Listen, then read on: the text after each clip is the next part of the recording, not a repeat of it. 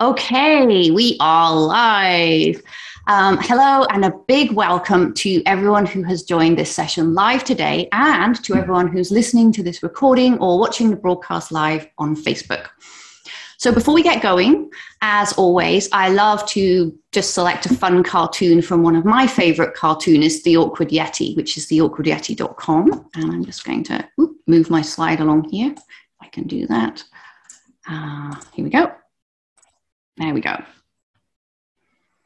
So I love these cartoons, and I just thought this was appropriate for the Wheel of Life and our balanced discussion here. Heart and brain always at odds with each other. And as life coaches, that's something we probably deal with our clients a lot. Okay, so I'm Emma Louise Elsey, as I hope you know, from the Coaching Tools Company. I came across life coaching in 2003. 18 months later, I moved halfway around the world and I started a life coaching business. I had no idea that I would eventually live on a cottage on a rural island with 5 acres and that I would be running an online business from home.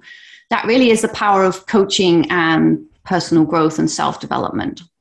So the Coaching Tools Company has been alive for 13 years now, and I have recently launched my passion, which is fiercekindness.com. I am truly grateful to live a life I love. With me today is Michaela Phillips, who works with me at the Coaching Tools Company, and she's helping with everything from questions to admin and technology, so she'll be monitoring the chat there. And this is our 3rd tools clinic. So as always, we want to hear what works and what doesn't. So please do feel free to give us any comments in the short survey at the end of the session today. It's just 3 questions, so it's very quick.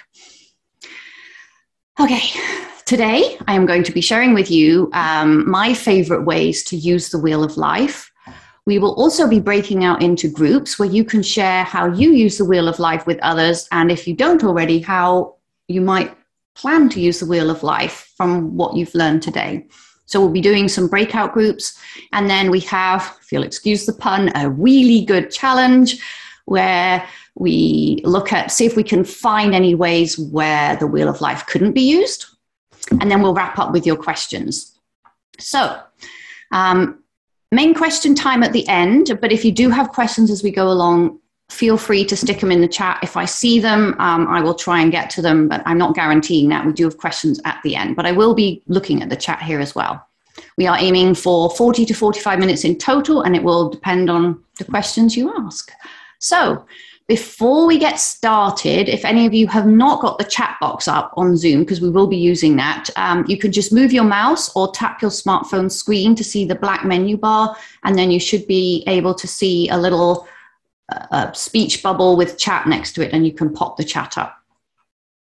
Okay, so Michaela, let's get started with a quick poll and find out how often you use the coaching wheel or the Wheel of Life.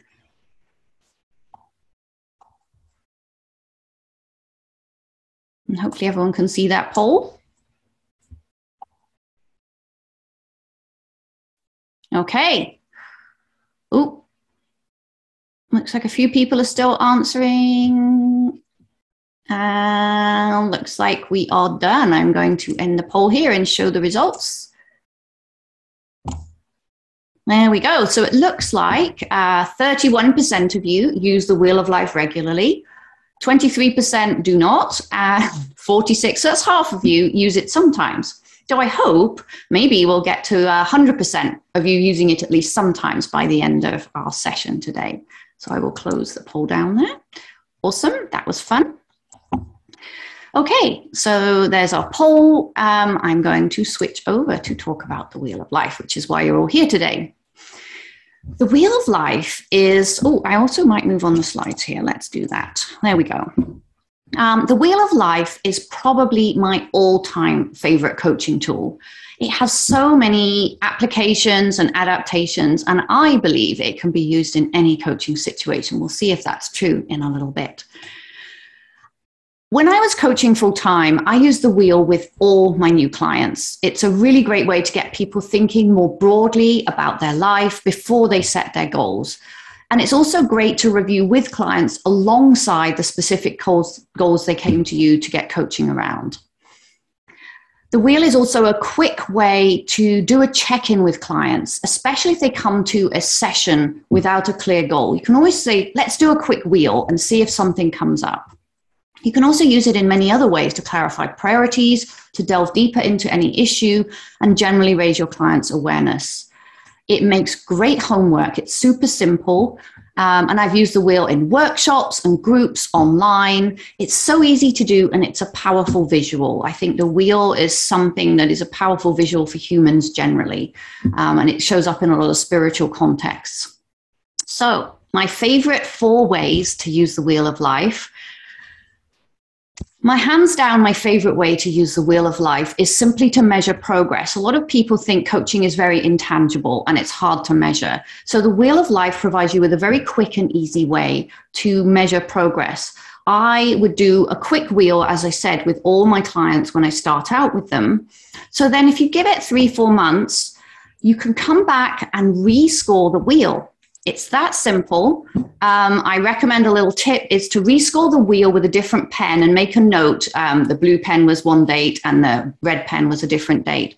And then you can compare the scores. And it's very rare that a score would go down on a wheel once they're coaching with you. A couple of times if the score went down, it was usually perhaps because they'd had a relationship breakup or lost their job or something had happened. So it's a great way to show progress in coaching and that they're happier with their lives. And it's a great way to make coaching more tangible. So what do you think? Does anyone do this already? And what do you think of that idea? I'd love to hear your thoughts in the chat. So I call it the wheel of progress, or to measure progress. Yep, Joan, loving the idea. That's great. Does anyone use it as a measurement stick every few sessions? Perfect, Brian. So Brian already does that. Does anyone else already do that, to use it as a wheel of progress? Yeah, it is a great idea. Yeah, I agree. Thank you. And yeah, group sessions. Yeah, reinforcing progress. So it seems like a lot of you think it's a great idea. A couple of you are already doing it. Some of you do it in groups. So it's a great way just to show progress. And once your clients have done it once and then they do it again with you, it's quick because they know how to do it. They're like, oh yeah, just score it out of 10. Okay. So the next favorite way to use the wheel of life is with career coaching clients. It's a great way to bridge the skills gap if someone wants to get a new job or promotion. So you would take a blank wheel, so that would be the one on the left here on the slide, and ask your clients to list 8 core skills that they need for their new role or to get a promotion. Now, if they don't know, then it's good to give them some homework to research and look into that job and come to the session with those 8 things. So 8 core skills they need for a new role or to get a promotion. And then ask them to label a blank wheel with those skills. And then they would score themselves out of 10 as to how they meet those requirements for the skills. So if a 10 would be, I fully meet those skills, and a 0 would be no experience or skill in that area. And then obviously as a coach, any low scores in a segment would be an area where your client could come up with a goal or an action to raise that score. And also consider the areas where they have high scores already. This is where your client could set a goal that would really skyrocket them and really show off what they're capable of to prospective employers or a new role. And also remember that if we're already good at something, it feels really good to work on that. It's good for our confidence. So that's a super easy way to use a blank wheel. What do you think of that idea? Who can think of a client they could do this with? And type in the chat. I should have said that. Sally says she likes to see the imbalances and gaps. That's powerful, because when you see where there's a gap, then you have a potential goal or something you can do to grow that. Alejandra says, that's amazing. How come I never thought of this? Well, that's what we're here for today. And it is a good way to prospect a client.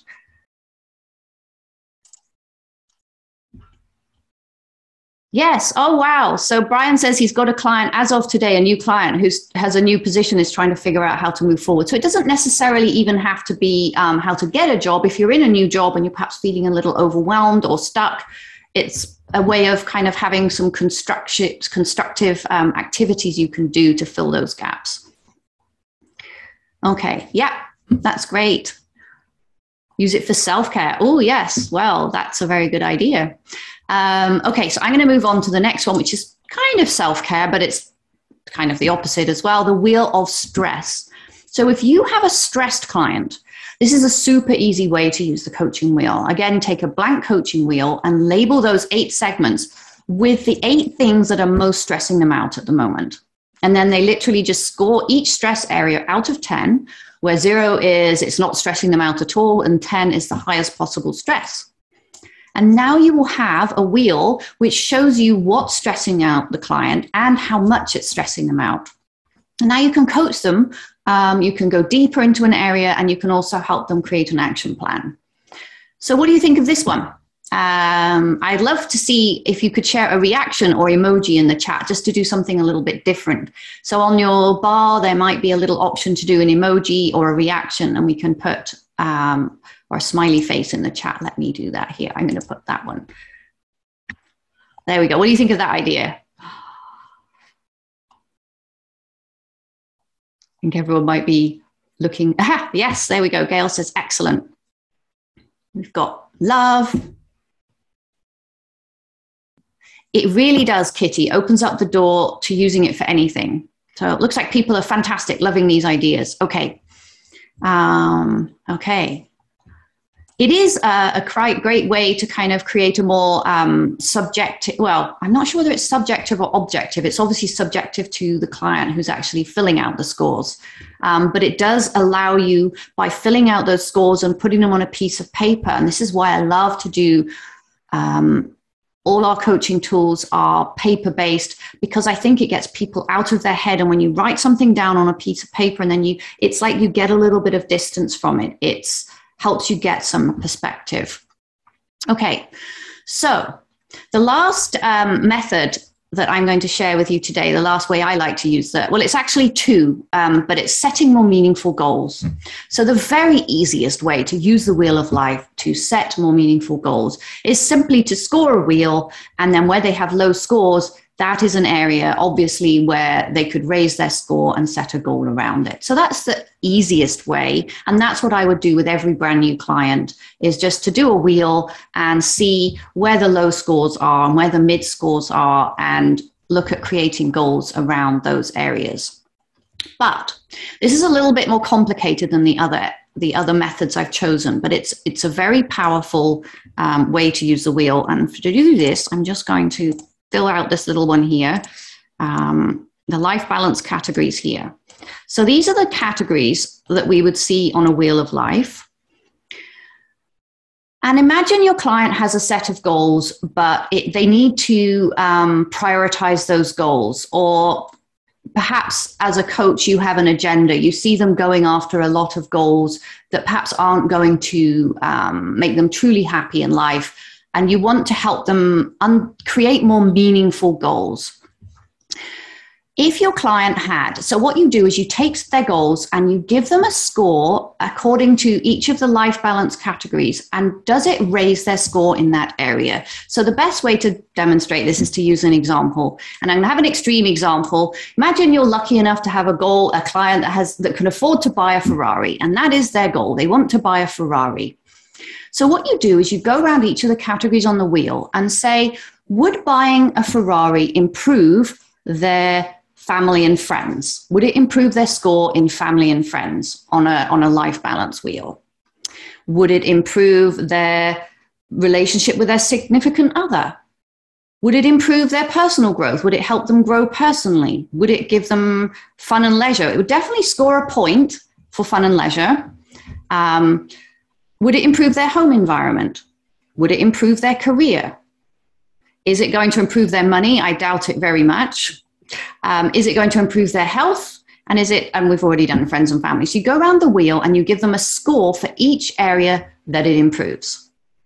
Then you take another goal, and I'm going to use an opposite kind of goal to give you an example of how this works. What if they have another goal, which is to be a good partner or a good parent or a good friend? So now we go around the wheel and we say, would it improve their family and friends score? Would it improve their relationship with their significant other? Would it improve or grow them personally? Is it going to increase their fun and leisure? Is it going to boost their home environment? So you get how this goes, and you might find that while buying a Ferrari scores 1 or 2 out of 8, being a good partner, parent, or friend actually scores them 5 or 6 out of 8. And you get to see how goals might be more meaningful if they choose something that raises their scores when we look at a balanced life, what makes up a balanced life. And a little tip just to make this a little bit more powerful, you can give people the option to give an area half a point, 1 point for an improvement and 2 points for a big improvement. And you can even get them to say, okay, actually it will decrease that area. You could even do a -1. So I think this is really, really powerful. And I actually created a tool around this because I believe it's powerful, very powerful. And I've done this with a few clients who've had some real aha moments from doing this. So those are my 4 favorite ways to use the Wheel of Life. And I hope your brains are all fired out with ideas for how you could use the wheel. But what do you think? What do you think of that last one? I'm curious.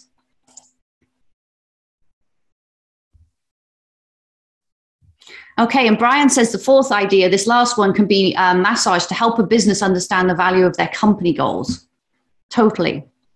Okay, so I am going to put you into breakout rooms. Now you have some ideas.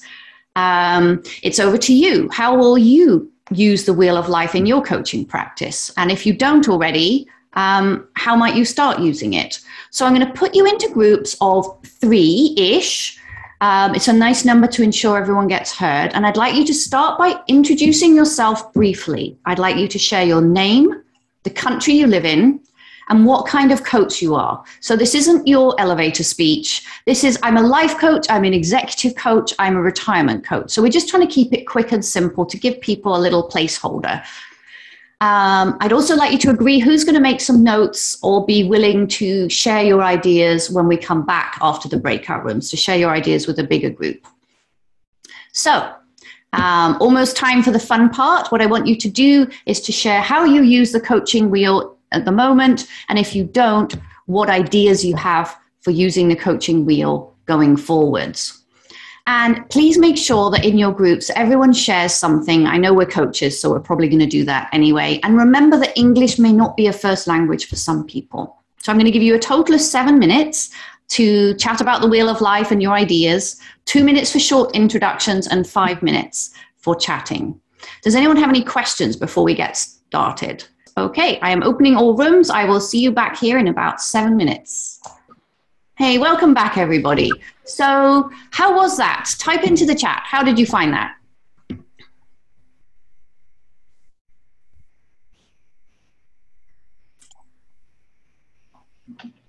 Oh, yeah, great. Nice to share.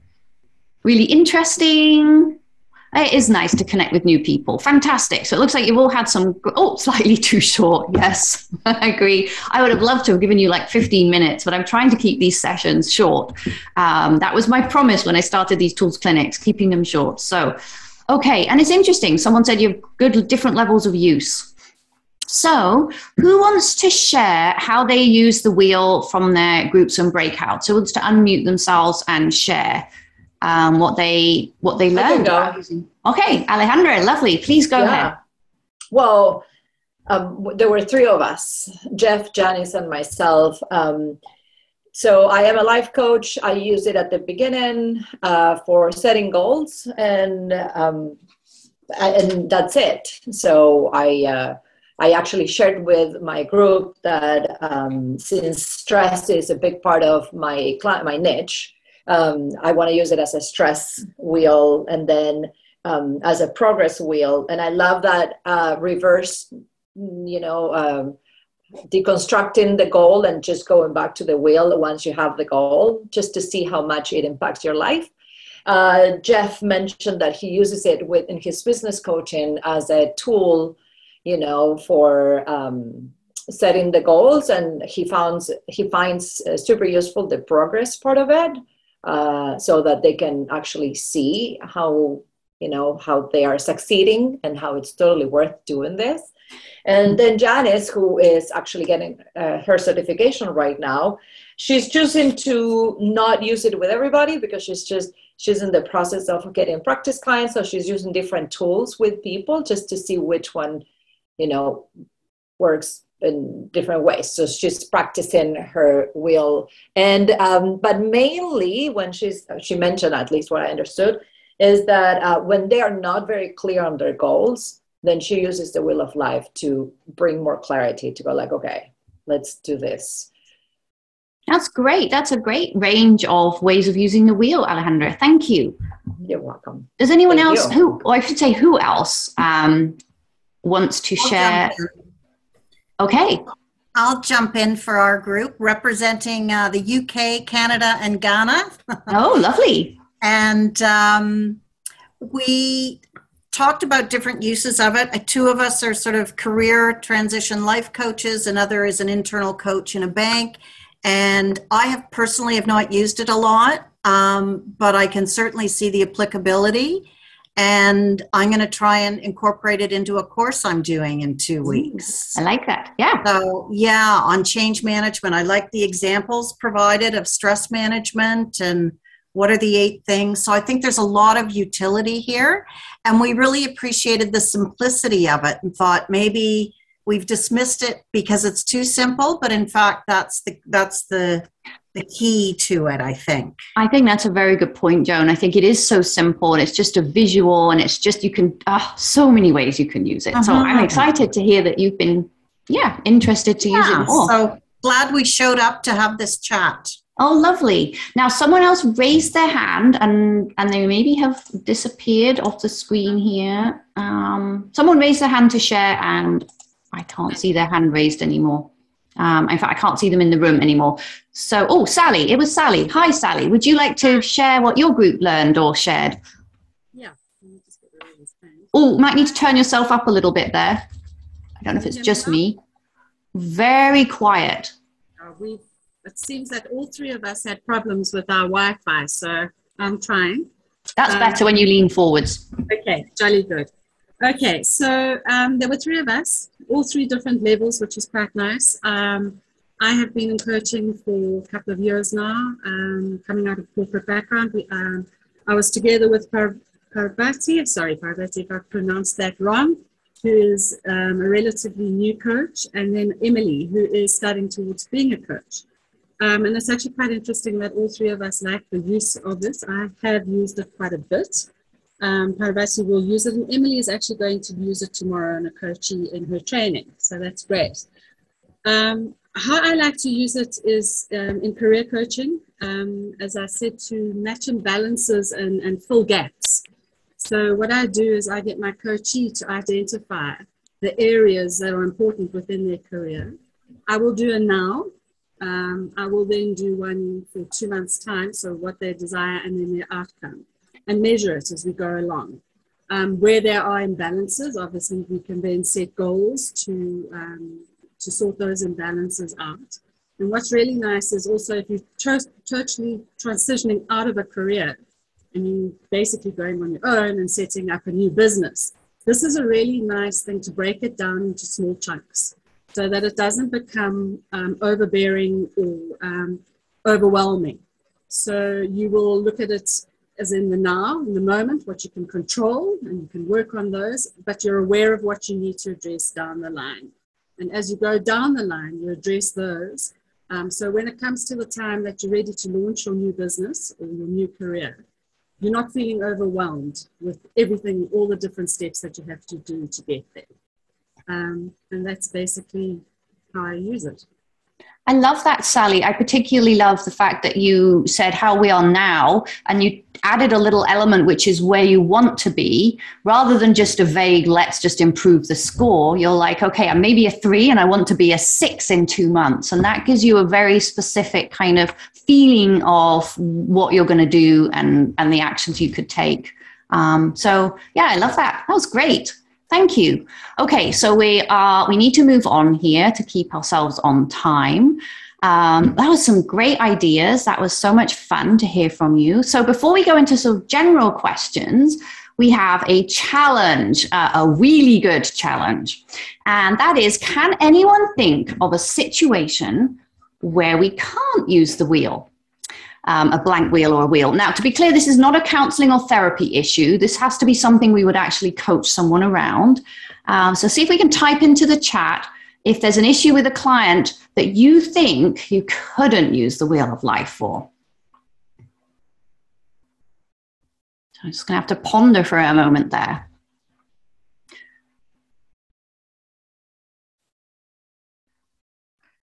I think it depends what kind of coaching. Sorry, Hugh. I think there was a lady with me as well in the room. She left. I think cardio. She said she do embodied coaching. Embodied coaching. So she don't really use it. And I say I'm also training clean language. So of course we don't use it. Whether you're doing systemic, you don't use it because the content is actually a metaphor. So it depends on what the client say. You actually develop their metaphor. So the way of life doesn't really come into it. Okay, so there's a challenge. So the embodied coaching, I can already think you've got 8. So I know embodied coaching, you've got a blank wheel, and perhaps you're feeling a bit fuzzy about your goals, but you could label 8 parts of the body where signs of stress would show up. So for example, I know when I'm stressed or anxious, I get a tight throat. I might get a heavy feeling on my chest or sinking feeling in my stomach. Shoulders are up, jaws tight, grinding the jaw. And you could put those around a wheel and say in a specific situation, or if you want to kind of work on connecting with yourself more, you could score the wheel according to those 8 areas where you feel it in your body. So there's a fun way of just 8 parts of the body where you would feel stress, or 8 parts of the body that you perhaps don't feel, because I know with embodied coaching, we're often in our heads, we're sort of stuck here, and what you want to do is get people into their bodies. So hands and feet are great because they're extremities, but I want to feel my knees, I want to feel my shoulders. So it's a bit of a stretch. Does anyone have any other ideas for embodied coaching and using a wheel? I can type in the chat.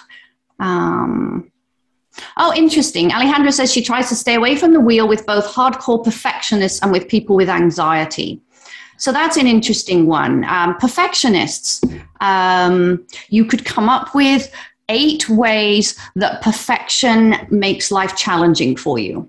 So if you're a perfectionist, where does perfection get in the way? It might make you tired because you worry about things. It might make you stressed. It might make you late. It might mean that people see you as a perfectionist. So you could come up with 8 negative ways that perfection impacts your life, and then score those and see about how you could improve them. And it was interesting, Aries, because you said you do the clean language, which I find fascinating. I haven't done much with that, but I am fascinated by metaphor and in particular hero's journey. And so that is the big metaphor, the hero's journey of life, of growing and developing and going through sort of pain and suffering and figuring out what that elixir and that special learning that we bring back from that journey and that challenge that we go on. So how could we use a wheel in metaphor? Yeah, I think if you're talking about metaphor and wheel, of course you can do whatever you want. I'm just saying in clean itself, you don't use any of these tools because it's a very free flow thing. So if you're familiar with NLP, you're familiar with this called modeling. You basically model after your client. And when they come up with, the more experienced you are, you kind of listen to metaphor. There are metaphor that is very obvious, like you say, journey hero. The metaphor that is very subtle, which is the preposition. Yeah. And you can ask them that. So it's quite different. And there's this thing about space, clean space. You're tapping into the space. So do you want to put your space into a paper. I mean, yeah, it can be. So I think it depends on really what you want to do. Where you are. Yeah, I can see. So for those of you who don't know, I don't know much about clean language, but it is interesting. It's very much following the client's metaphor and using their language and the metaphors that they use to see a situation. And I've actually done this with clients in my early days. I remember I had a client who felt like she was boxed in, and I said, well, is it a room or is it something else? And we eventually got to this place where she had a window and she opened the curtains and then she could see something different. So playing with metaphor as a way of. So what I'm thinking with a wheel then in terms of clean language, if that's your specialty, you could use it as a homework to explore ways of using a metaphor, or if they feel stuck, like 8 ways they could get unstuck. So you could give it as homework if you use the wheel in a sort of clean language, maybe not in a session where you have to be so finely attuned to their words and their metaphors, but it could definitely be homework to explore a metaphor more deeply. Okay, so I would love to allow time for questions. Does anyone have any? I see we've got 3 new messages in the chat here.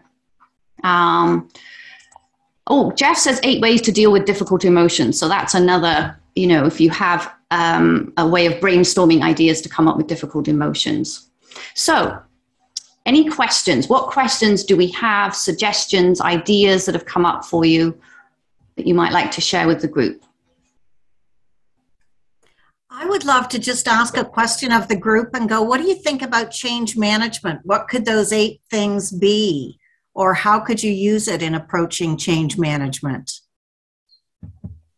I'm going to see if anyone has anything to say. Collective wisdom in the room. Collective wisdom. And there is so much. Yeah. Thanks, everybody. Change management depends, again, whether you are coming together as a team or you're coming from a PM perspective or a BA perspective. It will be different, right? But if overall, there's always a timeline, there's always a client, So I would say wheel is really a versatile tool. You can use it for anything. Mm-hmm. That. But you still have to define what are the 8, or you can even put it to 6. I've tried doing 6 before, or you can do it with 8. But it's really versatile. You can do it with anything.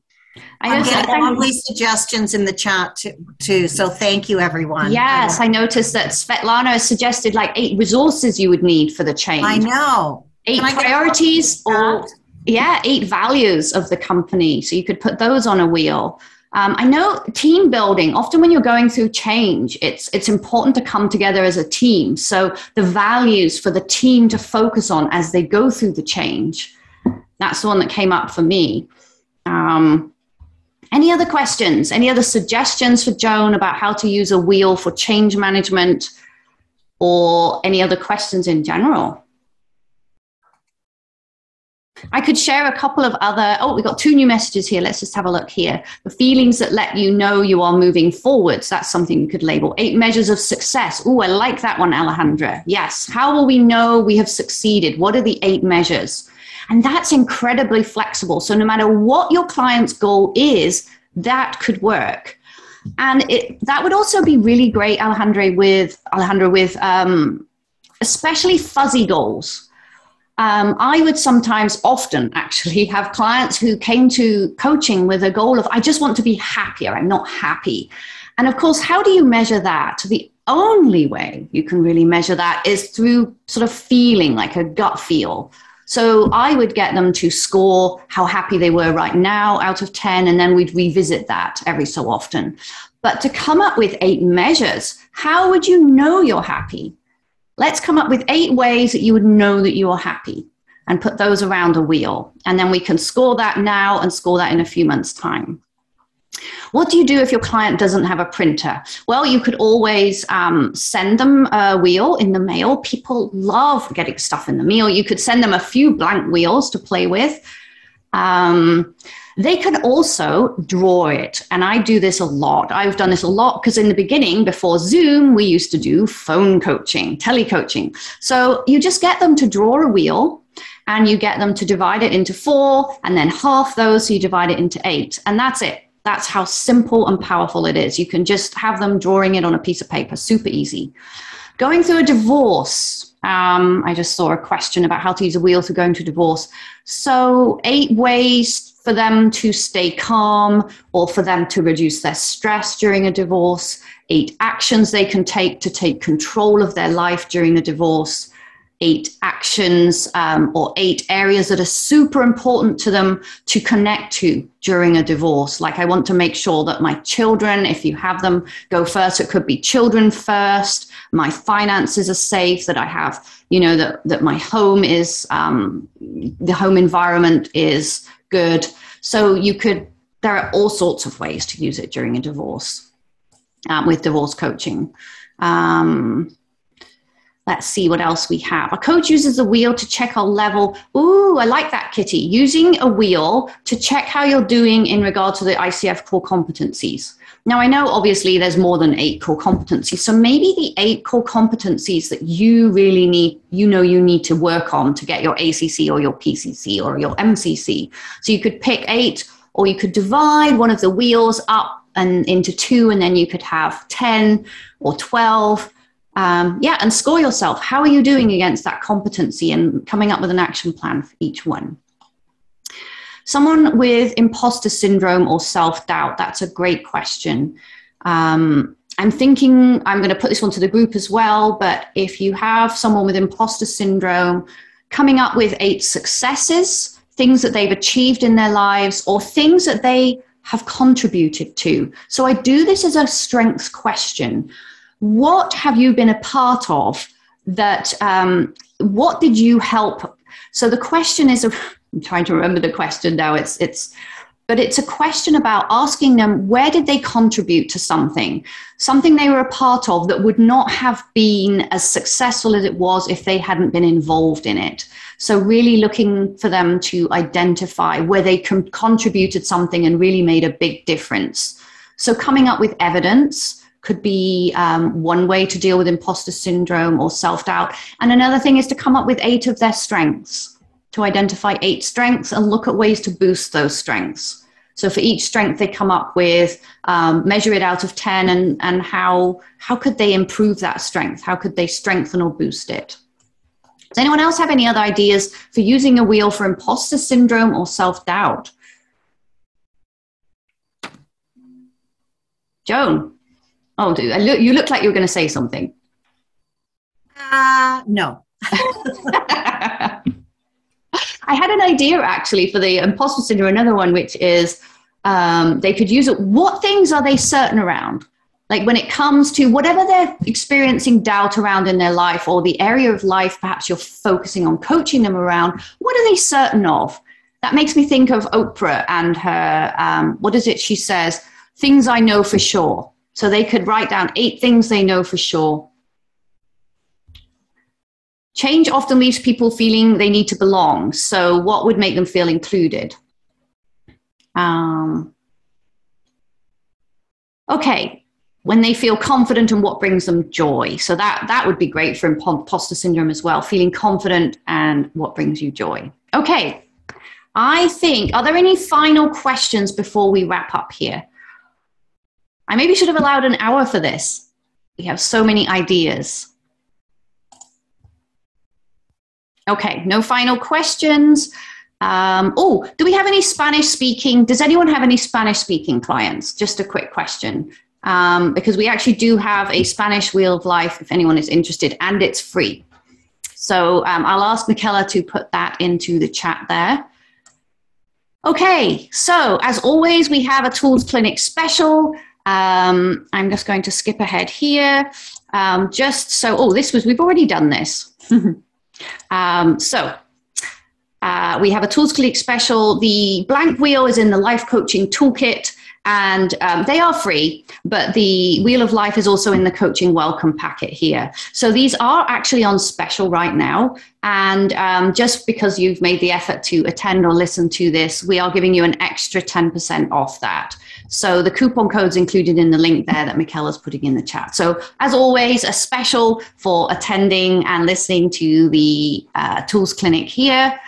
And I guess it's thank you time. A huge thank you to Michaela for her support today, and to you all for attending and sharing yourselves and your ideas so generously.